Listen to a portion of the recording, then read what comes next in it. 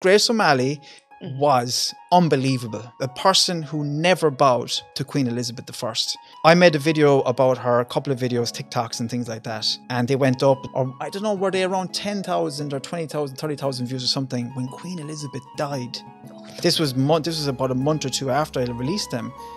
They skyrocketed. Your social SEO went up. They just skyrocketed. Everybody was on there again doing all the stuff. They were arguing with me about it, and I was like, I've talked about this like months ago. She's in the 1600s, lads. Like, it's not your one. But you know what I love about that, right? Is that when Queen Elizabeth died, right, the recent one, go all the way back to Queen Elizabeth I, the very first Queen Elizabeth, and there was Grace O'Malley.